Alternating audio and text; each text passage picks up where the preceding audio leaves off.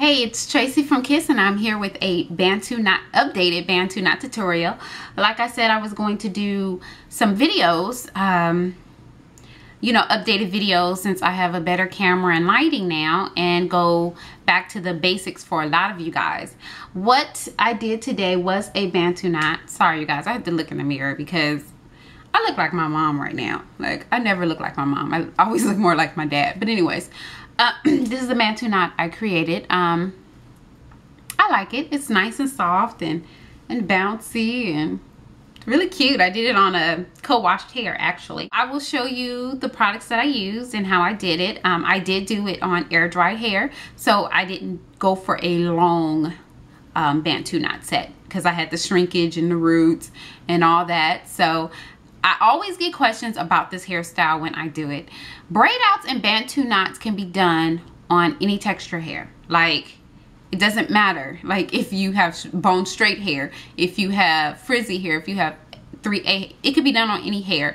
Of course, products that you would use would be different. If you have thinner straight hair or straight hair, you're not going to want to use a moisturizer while doing this style. You can just wash it, and on dry, clean hair, do your knots. And then if you have more textured hair that needs to be moisturized, then that's what you do.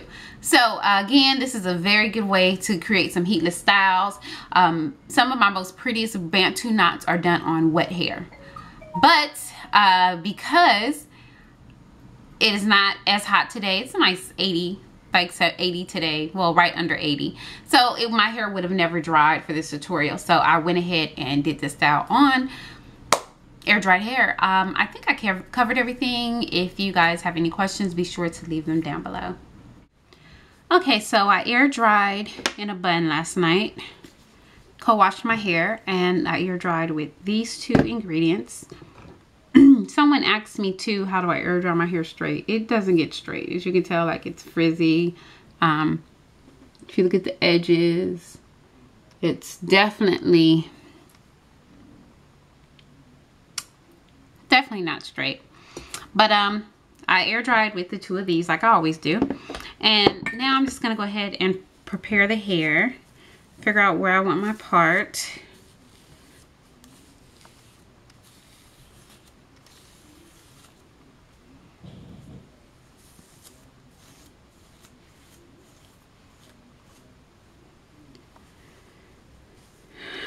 And I will probably wear bangs. Okay.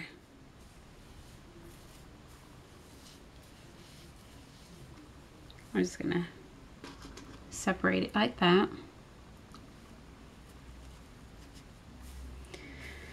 Now, as far as Bantu knots go, you get how many Bantu knots you do is going to determine how tight your hair is. So I do want it tight, but I don't want them, because I've done Bantu knots before and my hair is up to here when it gets done. So I'm going to do about 4 probably. This is my first one. And the first thing I'm going to do is put a little moisturizer on my hair. I get the best Bantu knots on straight hair. So sometimes I'll blow dry it out first and then blow dry it or flat iron it. But usually just putting enough heat to it to blow dry it, especially into my roots, will give me the look that I want.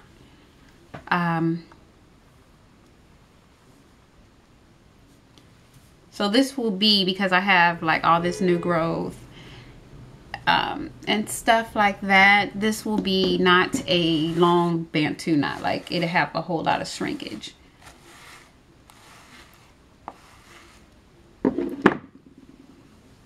Okay, the next thing is hold. Bantu knots are one of those styles, unlike the braid out, that will fall on you. Like, the braid out will usually last on most people, but Bantu knots fall. So I take Silk Elements, and I have a few mousses, but this mousse I particularly liked better because it didn't make my hair hard.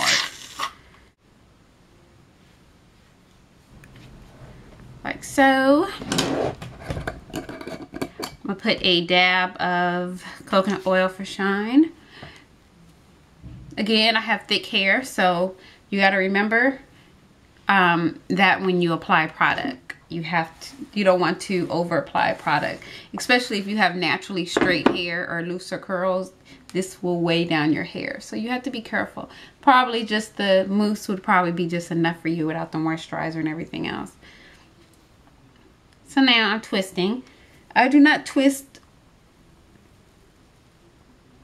it like that the whole way because I lose this grip. I get to the point where I twist it so far and then twist as I go. As you see.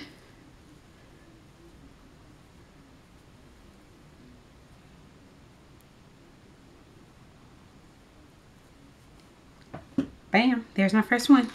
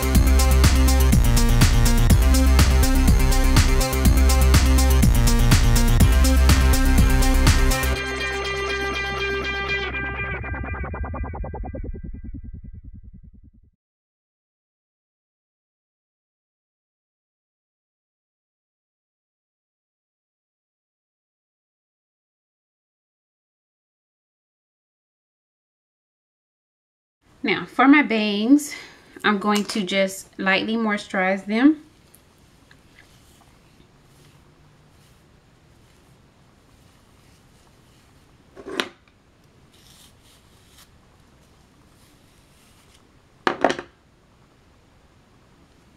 Put just a tiny bit of oil in it. I'm just going to kind of twist it and pin it out of the way. But I wanted it separated because if a piece of hair this short, if I put it inside the Bantu knot, it'd be extremely short. So what I will do is just flat iron it at the end. So I will see you in about 3 or 4 hours when I take this down. I'm back and it's been several hours, so I'm hoping that my hair is curled. It's been about 4 or 5 hours. Again, I did do this on air dried hair, so I didn't have to wait for it to wait. It's not as hot today, so I didn't do it on soaking wet hair because I'll be 2 days waiting for this stuff to dry. So I'm gonna try to find the pins now and remove them. Again, I use bobby pins, but you can also use elastic bands, but I find when I use elastic bands, it seems to leave a crease on the end of my hair. You know, at the ends of your hair, it has like a crease from the band, and I don't like that. Now with Bantu knots, the secret is not to do too much to your hair, because if you don't want it to become frizzy.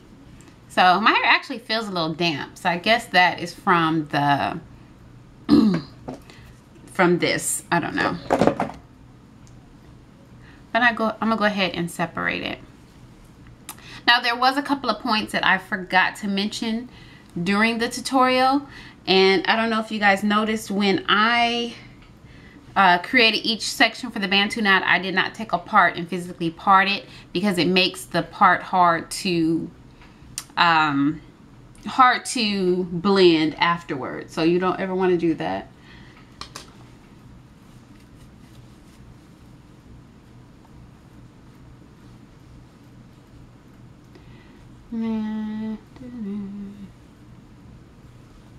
Oh, you guys, I think this is a successful Bantu knot, considering I haven't done one in like forever.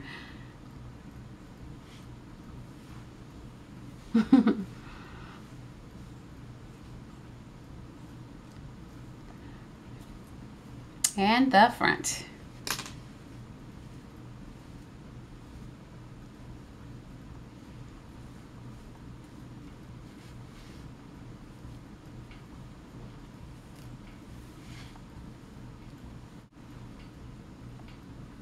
Okay, and I've taken that last one out, and my bangs are in the way. So let me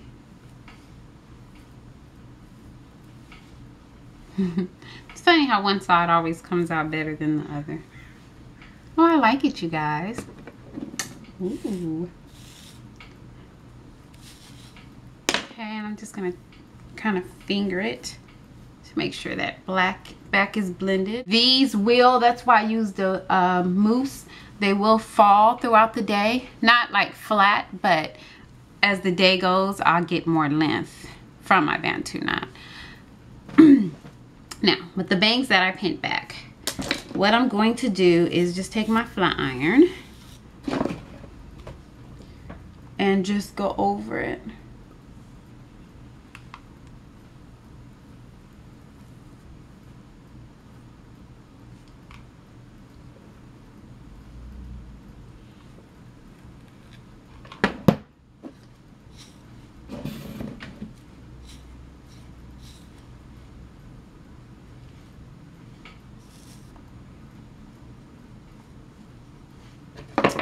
And for the other side, is go just over the roots.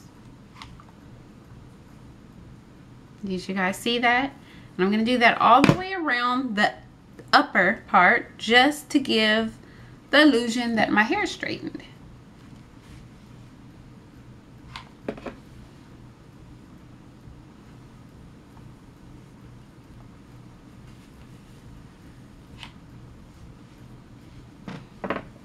Thank you guys so much for talking me into this. You guys have been asking for it, and that Ebony C Princess posted pictures on Instagram, and I was like, okay, I'm about to do my Bantu knot because that is cute. But let me show you the back,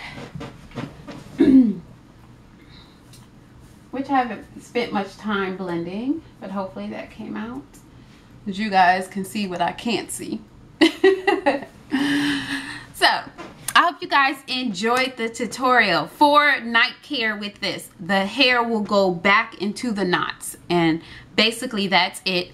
I would not put anything else on it like how I did this the first night. This is just to get that formation going, but if I put this on every night, it would turn white.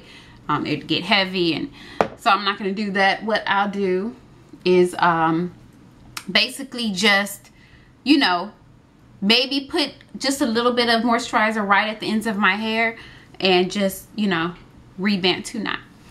God bless you, and I'll see you on Kiss.